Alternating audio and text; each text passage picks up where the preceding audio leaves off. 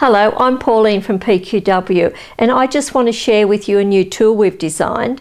And the tool is for balancing our colours when we're making all of our patchwork blocks, because I really find that our blocks will turn out much better if we have a good balance of light, medium and dark shades in each block. So this is our little tool, and I'm going to explain a little bit about it to you. We've got the little heart cut out, that's so we can see our original colour. This red template, we hold it over the top of the fabrics and it will show up what is a light, what is a medium and what is a dark contrast fabric. So let's start with these lovely little polka dots. Now if I hold these up and put the tool over the top, you'll probably see that the top two are looking much the same colour value and the bottom one is showing to be darker. Now so in that case I've got two mediums or two lights and one dark.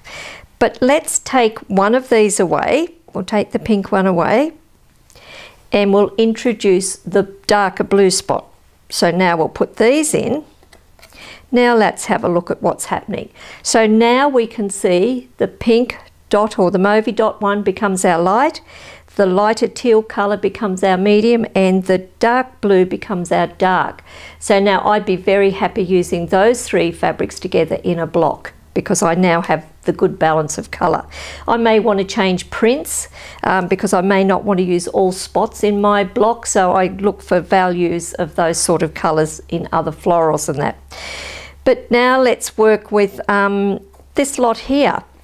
So let's put the tool over the top, just shift these ones out of the road. Now looking at those, we can probably see we've got a mixture of everything here. So let's start sorting them. To my eye, I think this is a light. So we'll put it up the top, then we'll put these down and we'll see what our tool's going to help us with here. So now looking at those, we can see the top two are kind of in the light range.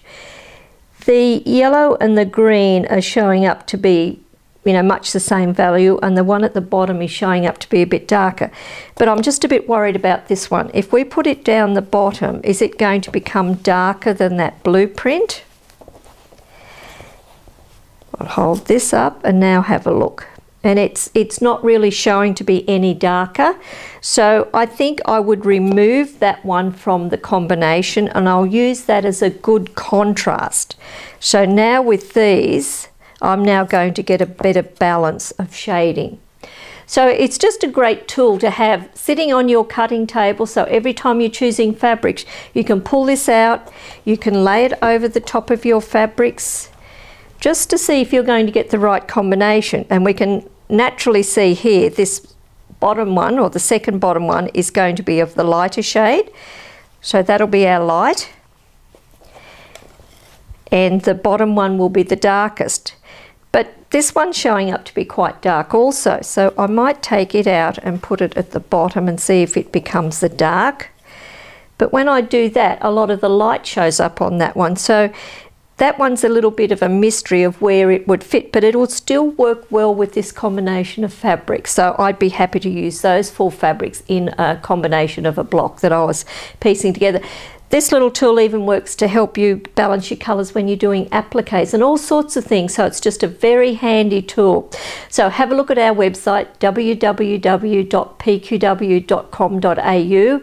and have a look around and see what other great tools we've got there for you that will help you get on your way to being a really, really good quilter. So bye for now.